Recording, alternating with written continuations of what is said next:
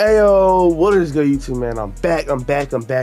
Now look, Shiesty Man Jones is back. If y'all haven't seen my video called The Power of Shiesty Man, go watch that. But look, today's video, I'm be showing you the new best shooting badges to use. I haven't done an update like this since season 1 of the game, so season 3 is out. Gotta do y'all right, you feel me? So look, with all that being said, bro, this is my updated guide of what shooting badges y'all should be putting on, what shooting badges y'all should be worrying about, and which ones are trash and what's not trash. But look, if y'all do happen to enjoy it, y'all gain any type of knowledge on what shooting badges y'all gain or what shooting badges y'all should be using, please drop a like for your boy, you feel me, and subscribe to the channel, bro. We on the road to 20K, bro. But look, with all that being said, bro, let's get right into this banger.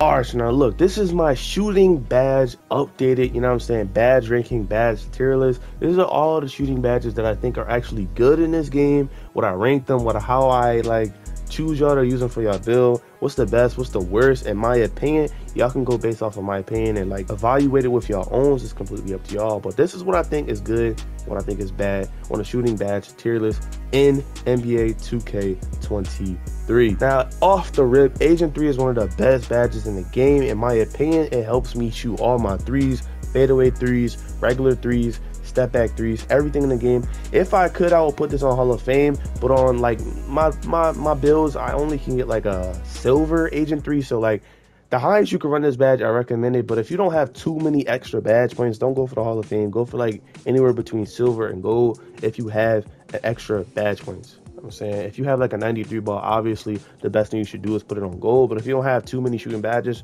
then go ahead and drop it to silver, or you know what I'm saying, evaluate that. In my opinion, it's just completely up to y'all. Just do what y'all want to do, but in my opinion, I recommend y'all run this at silver or gold for sure. Amped badge, now I'm not gonna lie, I have been using amped badge on all of my builds, like every single build that I have on silver. I have never went higher than silver. I don't really see no point of going higher than silver. I see a lot of people saying, no bro, put it on Hall of Fame, but like I tried it on Hall of Fame with my 92 3-ball build, and it really was not like top tier like I thought it would be. And then I tried it on gold. It's solid on gold, you know what I'm saying? I dribble more and I could take a little bit more shots, but I still barely see a noticeable jump from silver to gold, in my opinion. Y'all might see different, but like in my opinion, I don't really see no difference with this badge at all at silver and gold. So I recommend y'all just put it at silver. I've been shooting fine the whole year with a silver amp, so y'all can do whatever y'all want to, but in my opinion, I think silver is the best. Blinders badge, I don't see nobody using this badge no more. I don't use this badge. I don't see no YouTubers using this badge. I don't see no players I play with using this badge. I don't even see randoms using this badge. Like, this badge just completely fell off.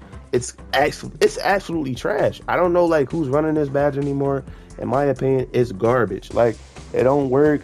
You might as well just use Deadeye. Like, it's kind of just trash. I'm sorry. Like, no, like all of the people from 2K22 was like left, right, and 24/7. So obviously they'll be behind you and on the side of you, but you basically can't even crab in this game. They're not going to be on the side of you. This badge is kind of useless in my opinion. So like, I don't use this badge, and it does not make a difference in my shooting at all. Like, literally. Catch and shoot is a W badge. I recommend it from gold to silver. You honestly don't need this on Hall of Fame unless you're a corner popper 24/7. Always popping in the corner. This is like a good badge for you, but still at that like corner popping level, you still don't really need this like Hall of Fame, you feel me? You don't really need a Hall of Fame if you're a popper. I recommend like gold or silver or even bronze if you don't even want to put it that high, if you just want to save badge points to put it to other things. So like silver, gold. Me, when I run this badge, I put it on silver, but like, y'all can do whatever y'all want to. If y'all think gold works better for y'all, put it on gold. Claymore, another badge for poppers and everything. If you sit in the corner 24/7 and they pass you the ball, you know what I'm saying, it's good, but like if you have on catch and shoot, it's not like a necessity anymore. Like, I recommend y'all put this on bronze or silver at most. Like I was using this badge on my 7-3, and it's like it didn't really make a difference when I had on catch and shoot compared to Claymore. And I had them both on, I was still shooting shots. You feel me? Still missing when I don't time it right, because like everything in this game is just timing. Doesn't really matter what you have on no more. It's just all about timing, to be honest. So you can put this on bronze. It don't really matter too much. Clutch shooter, another badge, my career badge, not really useful. It does help you in some situations in park. So if your team is down like 2 points It'll give you a boost at the end of the game, but like other than that, this badge is kind of useless. Y'all can put it on if y'all want to. Me, I put this on bronze if I ever did put it on, but I haven't put this on since like 2K21, 2K20, 2K, I don't know. I don't use that badge. It's kind of useless in my opinion. Comeback Kid, another badge. It's fire for some people. I've seen people say, oh man, bro, I start hitting shots out of nowhere, bro, blah blah blah. But if you want to be straight up a golden shooter, bro, this is like if you're down, like if you're trash, this will help you a little bit. But if you can time your jump shot, you don't need this, bro. If you can time your shot and you taking smart shots on the daily, bro, you do not need this badge. It's kind of useless. I'm gonna keep it a bean. Corner Specialist, another badge, just like Claymore Catch and Shoot. Highest I'll put this at is bronze or silver, but at that, this badge is still like kind of useless in my opinion. It don't really do much anymore like it used to. Well, actually, this badge never really did much anyway. So like, bronze or silver is like the highest I would go. If you like fading in the corner a lot, or if you just sit in the corner in general, you spot corner or you fade in the corner, like I don't know, if you had the ball, you fade in the corner, whatever you want to do, this is a good badge. But at that, not many people fade shots anymore in this game anyway. They only like fade like at the top of the key. They don't really fade in the corner no more, because I guess fading just ain't the wave no more in this game. I really just see people doing spot up shots or step back shots. You know what I'm saying? Fades is not even that tough no more. Like fades is kind of non-existent in this 2K, to be honest. Deadeye, another badge. I personally, since I have like a 92 3-ball, one of my builds, gold Deadeye is a W badge. I don't know like if people can agree with that, but in my opinion, it's a huge W. I don't see y'all putting this on Hall of Fame, because literally no one has like literally no one has 99 3-ball. But obviously, if you can get it on that, I wouldn't say to put it on that. I say put it at gold. But if you want to, y'all can. The only badge that's on like shooting category that I recommend at Hall of Fame is either Limitless Range or Green Machine. Other than that, like I don't see no other badge on Hall of Fame in this whole category besides Limitless Range, Green Machine, and probably Agent 3 if you want to. But like again, no one really has a 96 3-ball. So yeah, yeah. So Deadeye, silver, gold, or bronze, whichever one, as high as you can possibly go on your build. Another badge, Green Machine. If you're consistently greening your shots and you're not really missing nothing, bro, I recommend y'all put this on silver or gold. Obviously, most people don't have most people are not able to get up to Hall of Fame. But if you can, and you're 100% going to be greening all your shots, I recommend you put it on Hall of Fame or gold or even silver. Bronze is still good too. Don't get me wrong. It's just like Deadeye.